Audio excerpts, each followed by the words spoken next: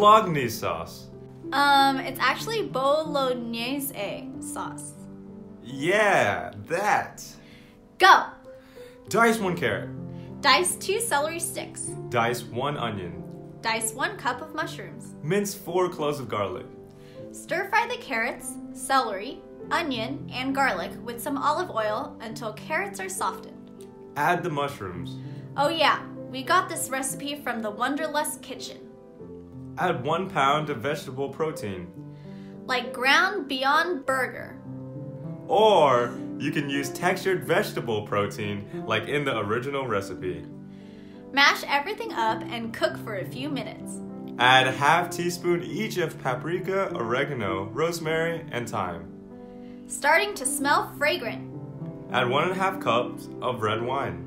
Reduce heat and simmer for 5 minutes. Add 1 tablespoon balsamic vinegar. Add 1 tablespoon miso soy paste. Add 1 tablespoon agar powder. Agar. Oh. Add 1 tablespoon agar powder. Add 1 tablespoon of soy sauce. Then mix well.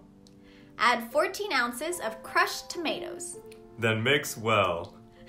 So funny. Okay. Transfer to a Dutch oven. Add 1 cup of water. Add 4 bay leaves. Bake uncovered in an oven at 300 degrees for 1 hour.